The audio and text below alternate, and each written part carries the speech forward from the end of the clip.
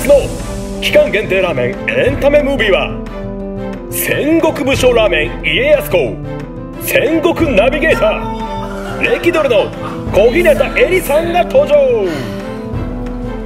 超味噌の味がしっかりする。歴ドルと、歴女ってなんか違いみたいなのがこうあるんです。歴史好き女子全般が歴女、で歴ドルは歴史アイドル。ちょっと自分で言うの恥ずかしいんですけど最高です。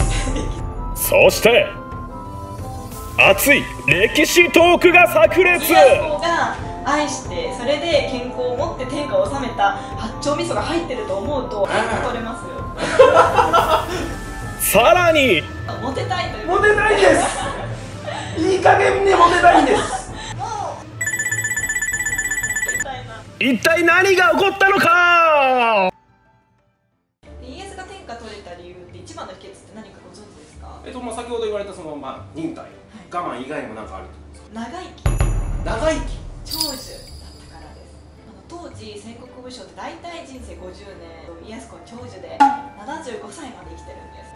もうお医者さんから調合された薬は信じてなくて、一生も信じないですか？はい、自分でもう薬の農園畑を作って調合して、なんか今でも家康公が愛用していた薬壺とか残ってるんですよ。我々のこう壺があるんですこういう壺とそっくりですか？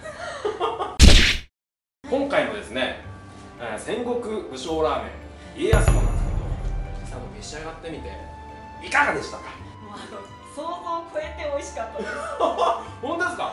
びっくりでした。想像を超えました。八丁味噌なんだと思って。増しますよね。味噌ラーメンじゃないですよ。取れますよ。想像以上に美味しかったということで、もう一つですね、僕本当これだけお願いしたいのがありましてね、やっぱり先生が今回来てくださるということで、初心目線ですね。どの武将がモテるのか、でそのモテる武将はなぜモテるのか、ここを教えていただきたい。なるほど、モテたいという。モテたいです。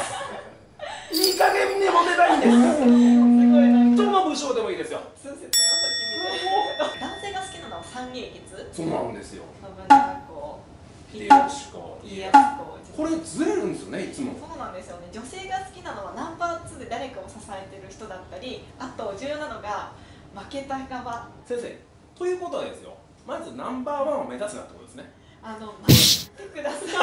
あ、負けた方がいいんですか？人なんか動員してあげたいみたいな母性本能くすぐるタイプ。じゃあナンバーワンを目指すんじゃなくて、立ち向かって負ければモテるってことですか？そうですね。そうなんですか？立ち向かうその心の知らないですか？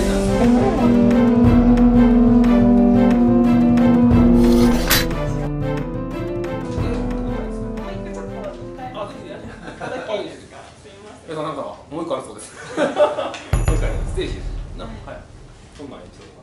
家康公って健康オタクじゃないですか。はい。で、実は子子だくさんで16人産んでるんですよ。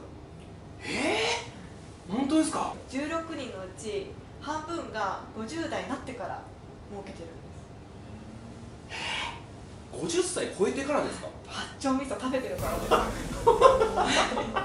これ最高のオチになりました。